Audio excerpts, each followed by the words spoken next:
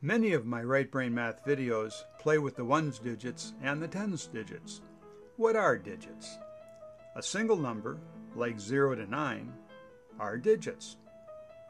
It might help to know that digit also means finger.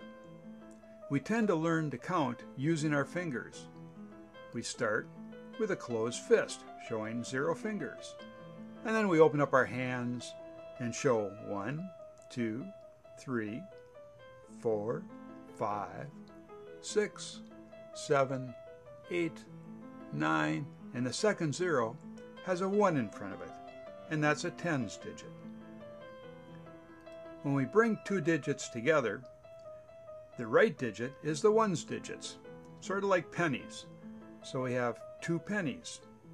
And the left one is like a tens digits, sort of like dimes. So we have 1 dime. 31 would have 1 penny and 3 dimes.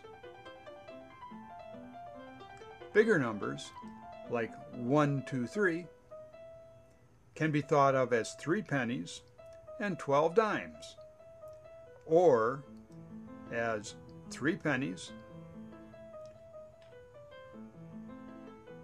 2 dimes, and $1, which is 100 pennies. That's the hundreds.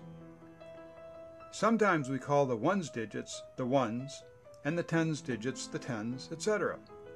Here is 1, 2, 3, 4, 5, 6, 7, 8, 9, 0.